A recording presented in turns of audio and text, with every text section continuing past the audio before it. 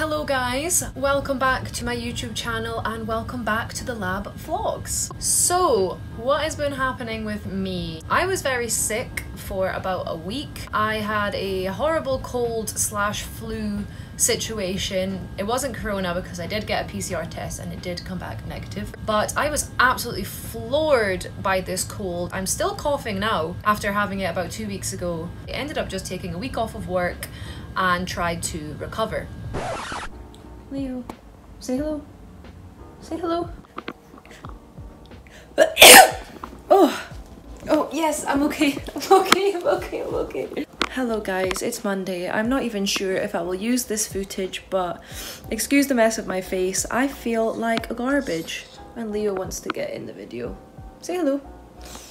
I feel like poo. I was supposed to be going to the lab today and supposed to be working, and I haven't done anything. Haven't went to the lab. I stayed in bed really late. You can maybe notice by my voice. I have an incredibly sore throat. My head is like boom, boom, boom. Did go for a test this morning. I'm not going to say the C word.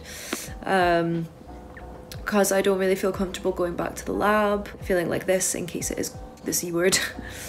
Yeah. Feel like poo.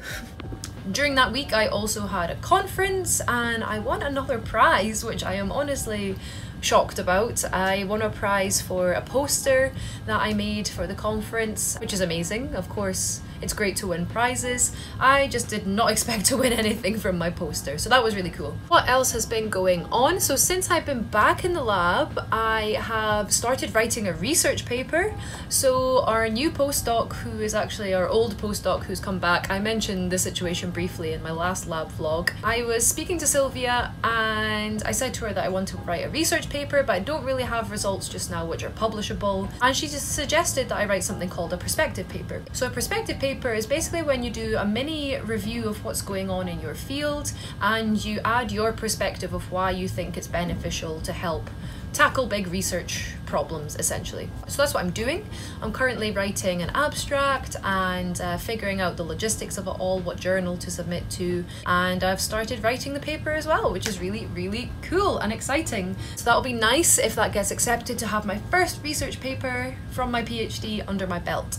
Also, I am currently applying for funding for a postdoc position. So I'm supposed to finish my PhD in November next year, but I'm probably going to extend a few months for writing up. And I'm trying to consider my options for when I finish my PhD. I would like to stay in academia, and a postdoc seems like a good way to start, but you need to get funding in order to do a postdoc. That's what I'm trying to navigate at the moment. I'm trying to find funding to do a postdoc position. So I had a meeting about that this morning. And sorry, if you don't know what postdoc is, it's basically a research role where you're doing research after your PhD degree. So that's why it's called postdoc, postdoctorate degree position. And I want to basically continue the kind of research that I'm doing just now, but explore different avenues of the anti-fouling research, which is really exciting.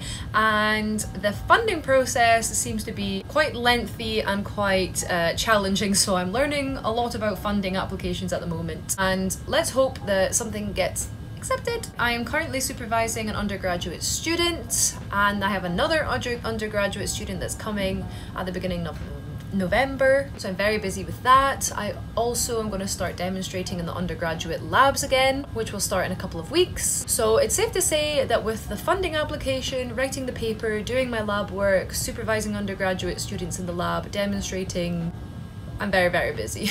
So I'm going to go and have lunch now, and then I'm going to meet my undergraduate student in the lab, and I will chat to you all later on.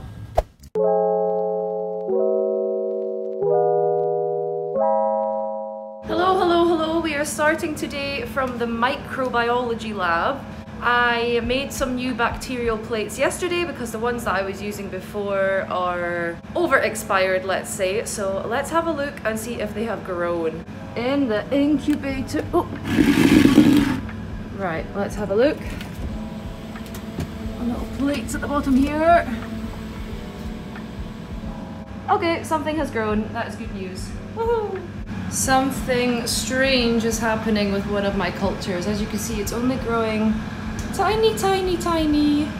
So I need to figure out what the heck is going on there. A little bit annoying. Today is not going well. Nothing is working out. All of my experiments are failing. I have had to change my plans. It is 11:45.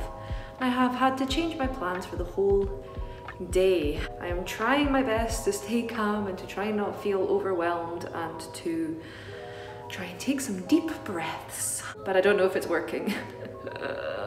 I'll tune in with you guys later on and hopefully I am in a better headspace by then. It's a bit later in the day now and I thought I'd just do a little check-in. It is 4:45. Today has been crazy busy. Crazy busy. So I have just been plating up some, no I haven't, that's not what I've been doing. I just made some overnight cultures to put in the incubator and hopefully they will grow, because remember earlier I told you that my plates were a bit dodgy. So I'm using some plates I prepared next week and the new plates and I'm doing a bit of comparison. I have put my bacteria into some media, I'm going to put them in the incubator and hopefully they will grow nicely to be plated up tomorrow. I still have some stuff I need to do before I leave. These 9-hour days are becoming more and more common. My to-do list is just never ending. Anyway, I'm gonna go crack on, I'm gonna make those solutions to do the assay tomorrow, and then I'm going home. Speak tomorrow. Happy Wednesday. Oh, the leaves are starting to fall off of the buildings. It looks deceivingly nice today because it's a blue sky. However, it's like 3 degrees and my hands feel like they're going to fall off. I am just going to grab a coffee to make me warm and then I'm going to head into the lab. So I'll speak to you guys once I get there.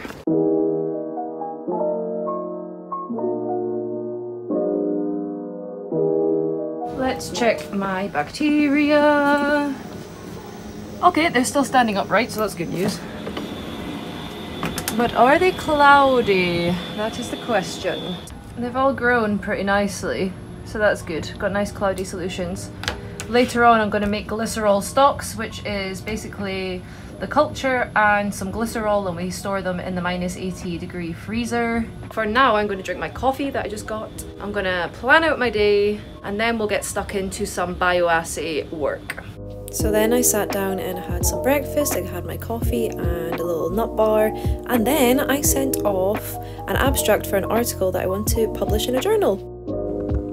It is 8:35 and I am just going to go over my presentation for tomorrow. It is the same presentation I did at that conference, the one I won the prize for in the last couple of months. But we have group meeting tomorrow and it's my turn to present an update of my research, so I am taking the lazy option and I am just presenting this presentation again. I don't think any of my colleagues were at the conference anyway, so it will be new for everyone, but I've just not had time this week to prepare a new presentation, so I am reusing an old one. Let's call it recycling. Okay, so I ran through my presentation once and I know what I'm going to say tomorrow, so that's fine. But now I've got a second lease of life and I'm going to try and write some of my paper. Let's see how long this lasts. I might crash in like 10 minutes and then decide that I want to just watch TV or something. Here goes nothing. So this is our new science teaching building for the undergraduate students. I decided to turn the volume off because it was incredibly windy, but I just wanted to show you all the fantastic new building that's getting built at the University of Aberdeen. When you're the first one in and it's creepy AF.